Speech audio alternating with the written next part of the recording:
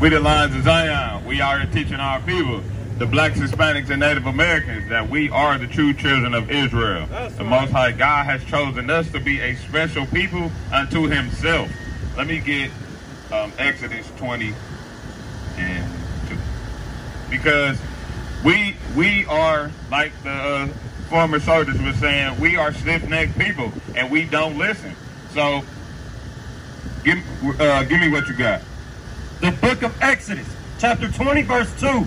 I am the Lord thy God, which have brought thee out of the land of Egypt, out of the house of bondage. So when the children of Israel was in Egypt, we were in bondage. My brother, what's another word for bondage? Slavery. So read this again. I am the Lord thy God, which brought thee out of the land of Egypt, out of the house of bondage. So out of slavery, because the children of Israel was in slavery in Egypt. So the Most High God brought us out of there. And every time, you know, when we listen, he take us out. He, you know, give us what we need, but then we be hard-headed again, and he put us back into slavery. So give me Baruch 1:19. Because ever since that day, he brought us out of Egypt, something has been going on. And we're going to read to you what's that issue that's been going on with our people since he did what we just read, brought us out of the land of out of Egypt, out of the house of bondage. Read what you got. The book of Baruch, chapter 1, verse 19. Since the day that the Lord brought our forefathers out of the land of Egypt, out of slavery, unto this present day, until 2020. The children of Israel, this is what this book talking about.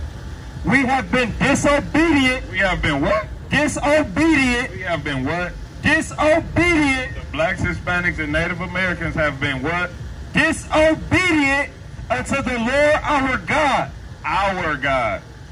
It didn't say we've been disobedient to God. He's very specific when he talked to his people. Read that again.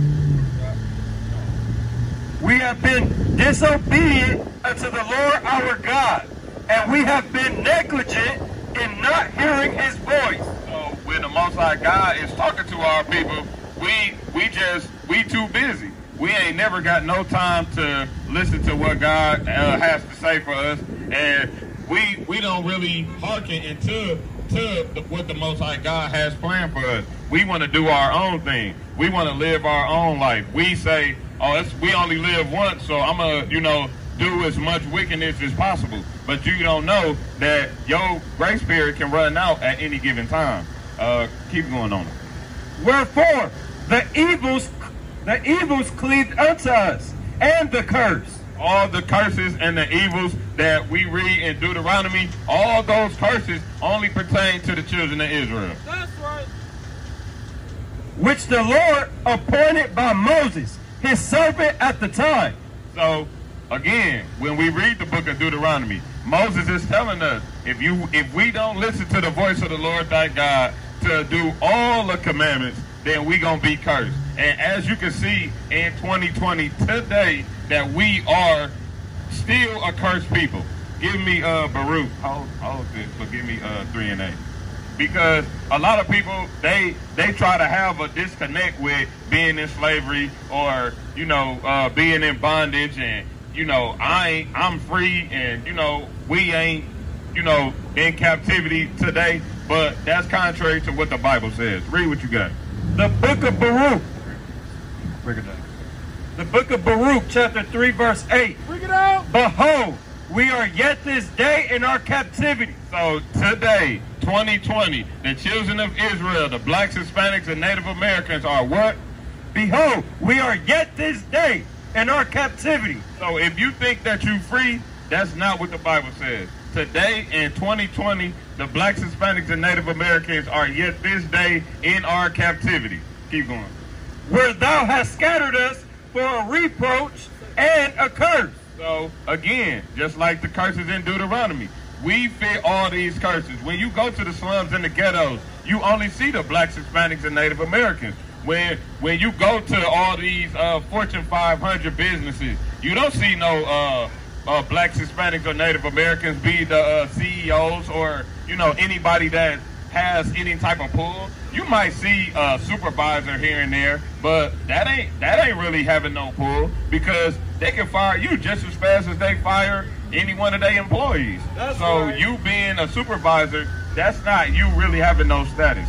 You want to have status being a CEO. You want to be the owner of this business. You don't want to be the one that has to worry about if you gonna get fired one day, or something like the coronavirus happening and they laying off 100, 200 some people, and you gonna end up being one of them. She want to know her nationality and the color of the Jew. The color of the Jew. Yeah. Sis, how you doing? What's your name? Trish. How you doing? I'm Raphael. We the Lions of Zion. We out here teaching our people. We the blacks, Hispanics, and Native Americans. We are the true children of Israel. So we going according to the Bible. So give me Deuteronomy 1:1. Because again, you believe slavery happened. So do you know who it happened to? Huh? I can't. Yeah, our people. You said it happened to our people? Yeah. So we gonna read to you who those people are according to the Bible. The book of Deuteronomy, chapter 1, verse 1. Bring it out. These be the words which Moses spake unto all Israel. Unto who? All Israel. So when we read one of these curses, this is the curses that fit all Israel. And we just gonna see if you fit this curse right here. Give me 68. Because again, from back then until now, it's no end of the people. We gonna read you that out the Bible. So the same people that was back then that went into slavery, the generations that's after them, they are still on this earth today. Read what you got. The book of Deuteronomy, chapter 28, verse 68. Bring it out. And the Lord shall bring thee into Egypt again. So you know what we was doing in Egypt back then? You know what the children of Israel was doing in Egypt? We gonna give it to you. Give me Exodus 20. Because the Israelites, they was doing something in Egypt, and we gonna read to you what they was doing in the Bible. The book of Exodus, chapter 20, verse 2. Bring it out. I am the Lord thy God, which brought thee out of the land of Egypt, out of the house of bondage. So you know another name for bondage? Slavery. That's correct. So read that again.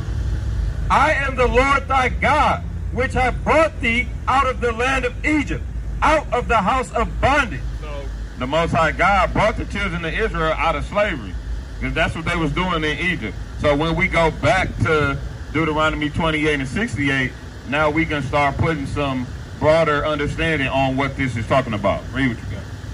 The book of Deuteronomy, chapter 28 and verse 68. Bring it out. And the Lord shall bring thee into Egypt again. So the Most High God is going to put us back into slavery again, but it's a different way how he going to do it this time. With ships. With what? With ships. So again, sister, check out this picture right here. So read that again from the top.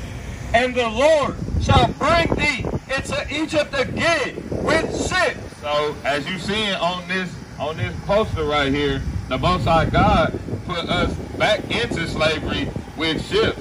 And as you can see, who were the only people that were on cargo slave ships? The blacks, Hispanics, and Native Americans. That's right. But also, again, give me 16.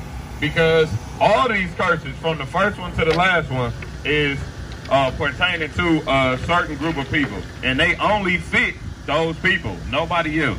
Give me that, what you got. The book of Deuteronomy, chapter 28 and verse 16.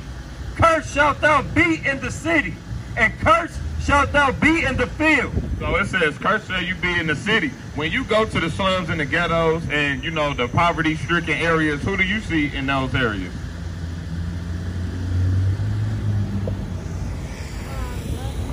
Huh? I can't hear you. Black. the blacks, Hispanics, and Native Americans. That's a curse from God. So with you knowing that the blacks, Hispanics, and Native Americans are the people of this Bible, then that would be who you are according to the Bible. That would be your nationality. You will be Israelite according to the Bible. That's right. Is your father African American, so-called? You don't know? Your father wouldn't be considered African American in America? You don't know your father? Huh? I can't. Yo, go. Oh, okay. Well, 9 times out of 10, you would be from one of these tribes. And if your dad was just a regular African American man, you never asked your mom about your dad or anything? So you would be from the tribe of Judah. That's right. And that is the tribe that Christ came from. So you got royalty in your blood. And, you know, we have to start acting like that. Because the Most High God, He is fed up with His children. Because we want to do our own thing. And like we read, since the day that He brought our forefathers out of the land of Egypt, we've been disobedient. Go back to Baruch 1. I think we was at 20. Go to 21. Because our people need to understand that following the ways of man, following religion, and going to church and doing those things, that's not going to get you salvation. Because the church lied to you. You go to church on Sunday, but the church don't tell you that's not the Lord's Sabbath day. But they got their church doors open on that day, having you pay tithes and offering when they'll tell you that the laws is done away with, but then they got you paying tithes. So, you know that? Oh, okay.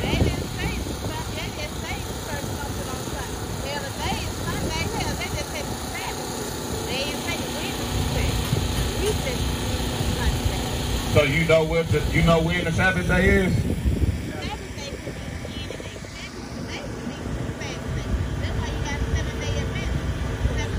So we're going to give you what the Bible says when the Sabbath day is, because we're not going to lean to our own understanding. We're going to go with what the Bible says.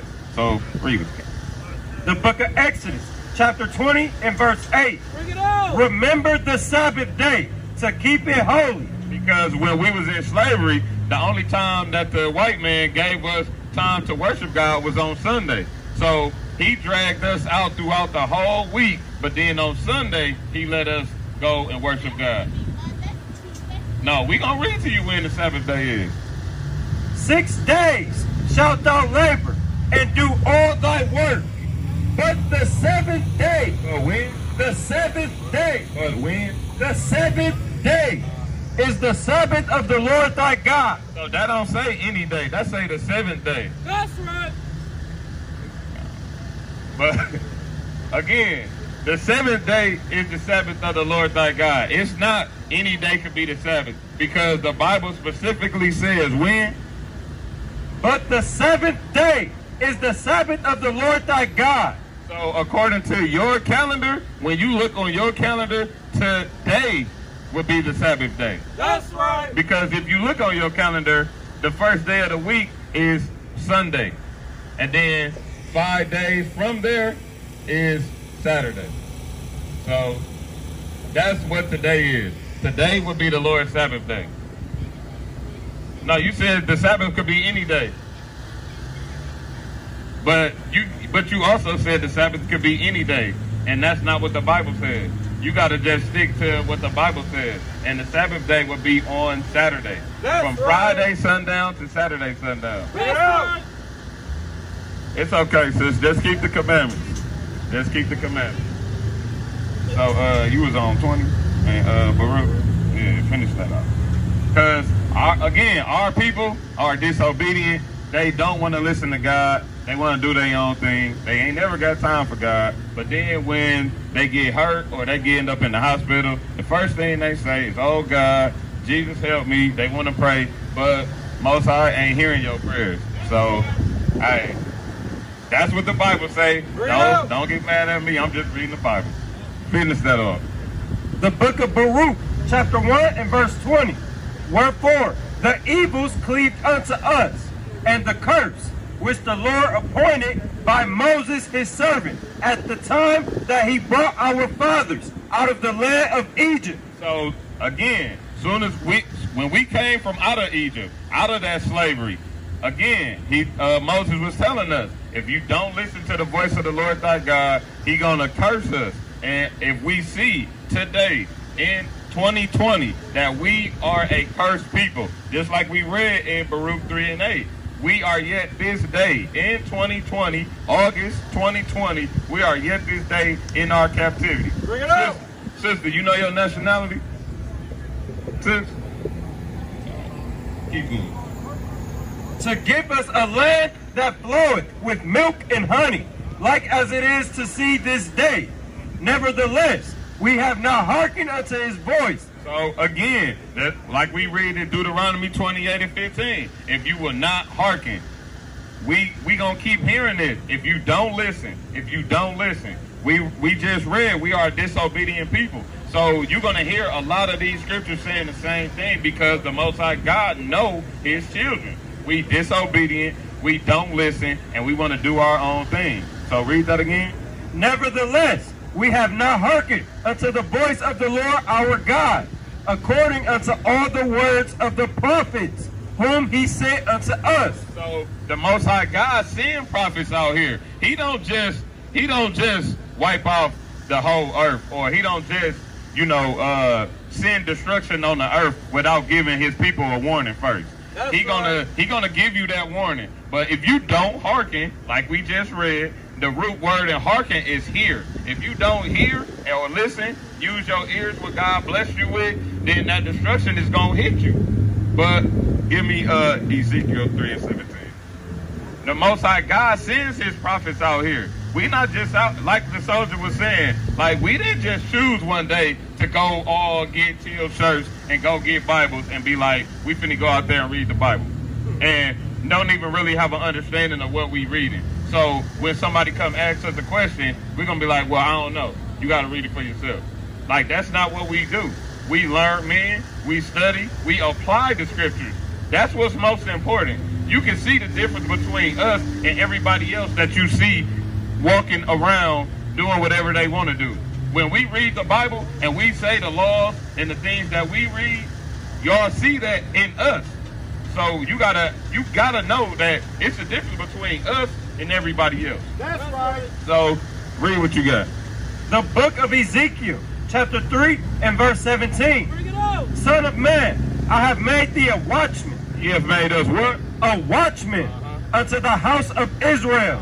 Therefore, hear the word at my mouth. So the Most High God wants y'all to hear the word of his mouth by his prophets. He sent us out here because we are the watchmen for his children. We are the ones that's out here bringing that warning to y'all.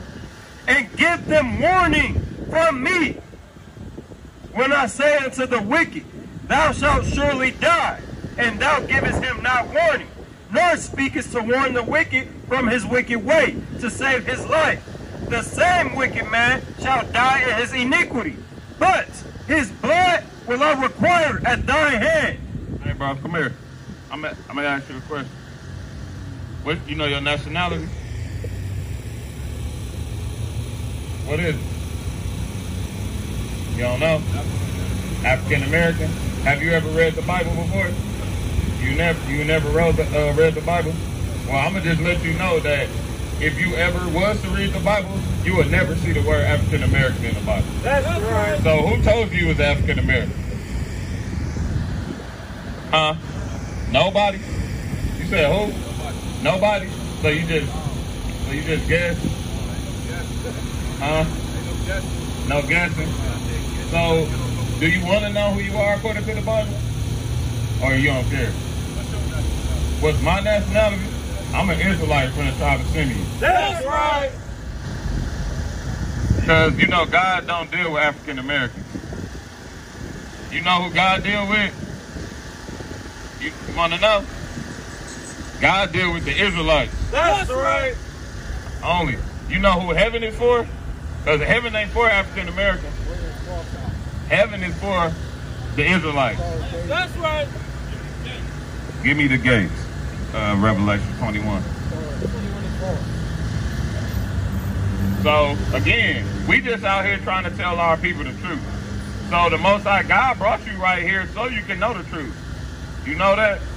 Man's goings are of the Lord. So the Most High God got you right here for that reason and this reason. Yeah. Read what you got. The book of Revelation, chapter 21 and verse 12. Bring it on. It had a wall, great and high. It had 12 gates. So this is the kingdom of God right here. This is somewhere where you should hope one day that you want to go to. And at the gates, 12 angels, and names written thereon. Hey, brother, this who heaven is for right here. Listen good. And the names written thereon. So heaven got names on it. So we gonna read to you what who them names are on them gates. Which are the names of the 12 tribes of the children of Israel. Are African Americans? The children of Israel. Just regular old black people. The children of Israel. So that's who heaven is for. But you know how to get there? Bro, do you want to get to heaven? You gonna get there? How you know that for sure? So let me give you what the Bible says about you going to heaven. Yeah. Because you got to be doing something in order to get to heaven. So this is you doing this right here. Read that. 19. The book of Matthew, chapter 19, verse 16. Bring it on. Bro. Good. Y'all come over here. Y'all got something to do today? You know what today is? Today is the Lord's Sabbath day. That's right. There's no buying, no selling, no cooking, no cleaning. Man, y'all better repent, man. Keep the commandments. You ain't gonna get to heaven just saying you gonna get there. You a prince on the earth, man. Princes don't wear their clothes like that. You gotta put a belt on.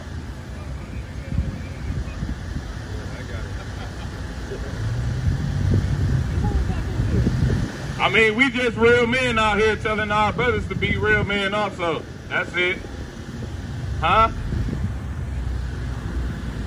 I can't hear you.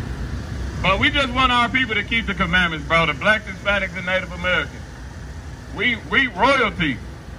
This is what royalty look like. The blacks, Hispanics, and Native Americans, we are the real royalty on this earth. When you hear Queen Elizabeth or Prince Charles or anything like that,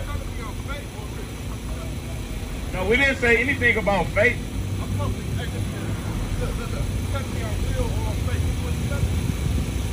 What you mean?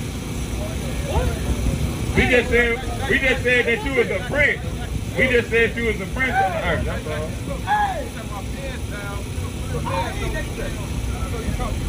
all. Bro, we just telling you to pull up your pants. That's all. That's all we doing.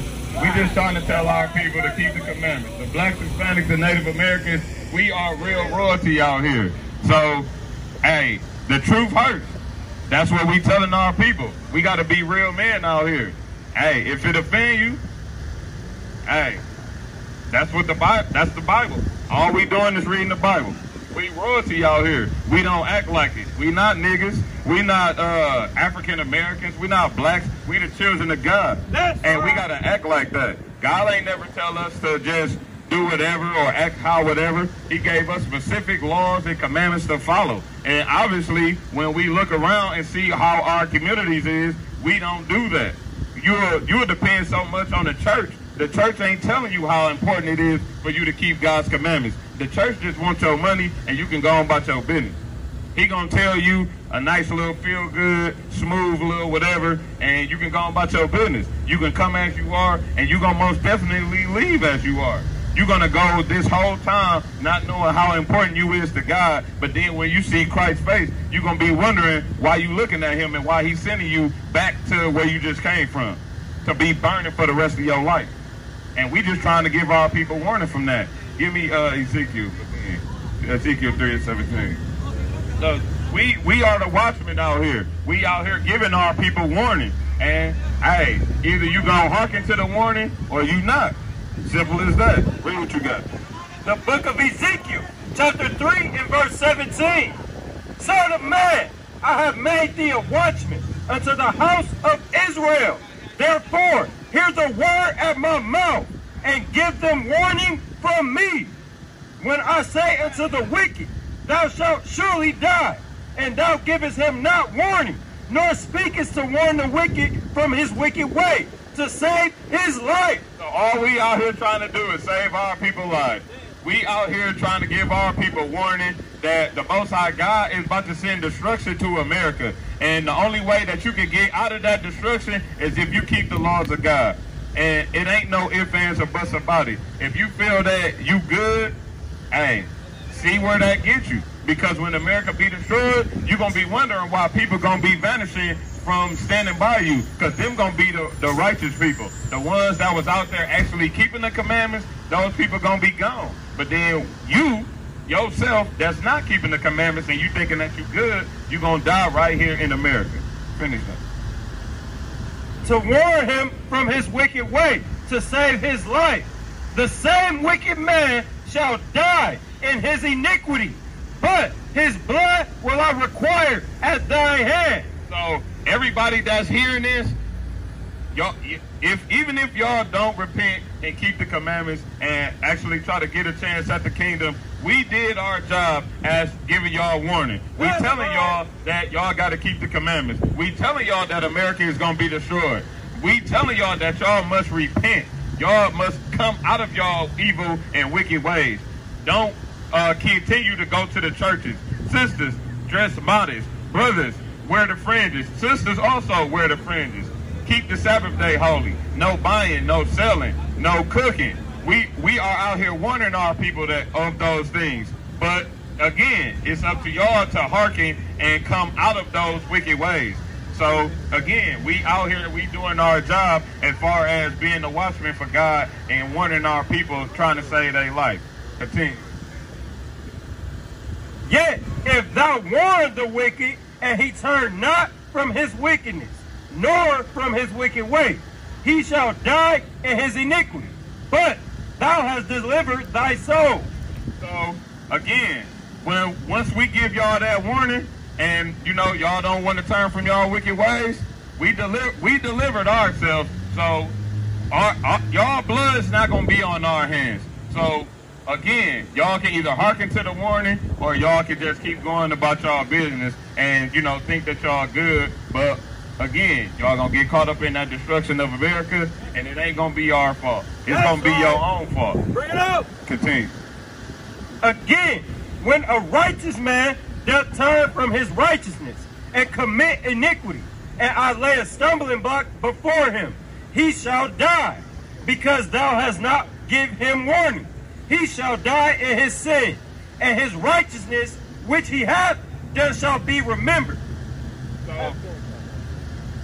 So again, we just telling our people, the blacks, Hispanics, and Native Americans, to come out of the ways of America.